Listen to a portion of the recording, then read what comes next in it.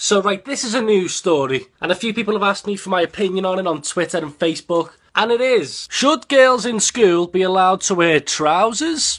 Like, I seen this and I thought it was a joke. There's this big debate whether girls should be allowed to wear something other than skirts. Yes, why is this even on the news? Like, why is this a big deal?